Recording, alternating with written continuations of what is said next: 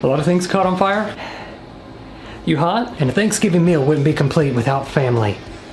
Bringing the mashed potatoes. Step 1. Put the crushed and chopped potatoes in a large stocking and rinse thoroughly with water. I'm just cutting potatoes over here. Now this is the stocking stuffer I want. If this doesn't scream potatoes in a stocking, then I don't know what does. Rinse with water. Bake for 20 minutes in a half bowl.